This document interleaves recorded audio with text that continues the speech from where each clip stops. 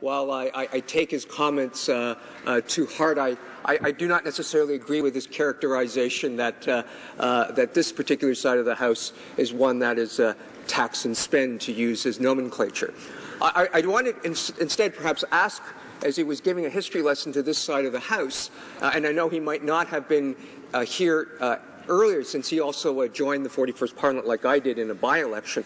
How would he characterize, for example, the $160 billion in debt that was incurred under his previous government that was added to the deficit over the course of that previous government, in terms of how when that was used at that time and justified by that particular government to deal with the difficult economy in 2008 and 2009. The honourable member for Durham. Thank you very much, Mr. Speaker, and I'm proud to answer that question from someone who indeed is a friend, and we were all very happy to see him get through a very personal, difficult personal challenge with his health and return to the last Parliament and then get re-elected, Mr. Speaker. I have a lot of time for this member, and as I said, nicknames are often terms of endearment. It's because we like you at the end of the day. And you, Mr. Speaker, of course, that through you to my friend, that the tax and spend nickname is a nickname, but C2, my goodness, they're confirming tax and spend as their strategy. And when it comes to the global recession of 08-09, which Canada led the G7 in job growth and recovery from, Mr. Speaker, certainly we did run deficits. No one's hidden that at all, Mr. Speaker.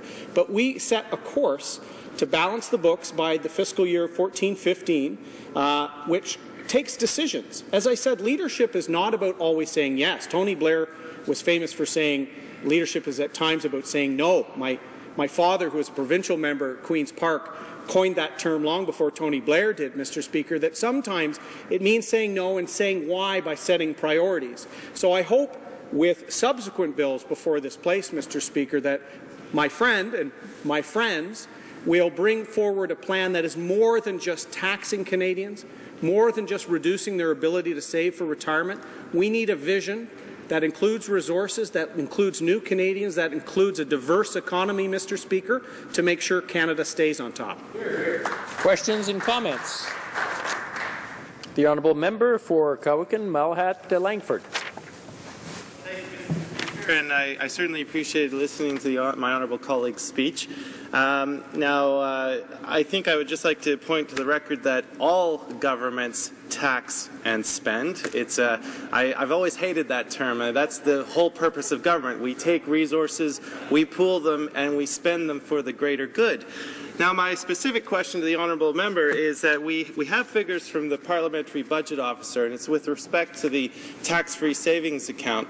Now, we have evidence on hand that the increase in TFSA contribution limits would have put a glaring hole in future government's revenues. And I know my colleagues across the way, they do like to support our military, which is one of the biggest consumers of the federal budget. So my question is if we are looking at with the increase in the TFSA at a $132 billion hole in combined federal and provincial coffers, how does he purport to balance the books when we're going to lose that much revenue? Thank you.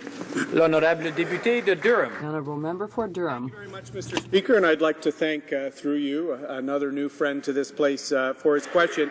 And certainly, I think his question, as a member of the New Democratic Party, now that we're talking about the tax and spend concept, nothing underscores the difference between the three parties in this place better than this question.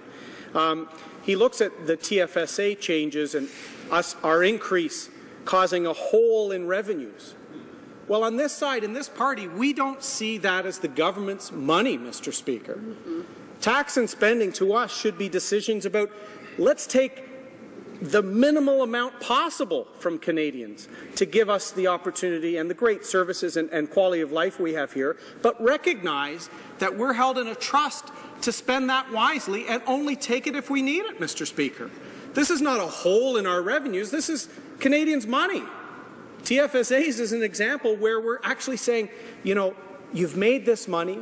You can save with it and earn some income from investments without us taxing it again.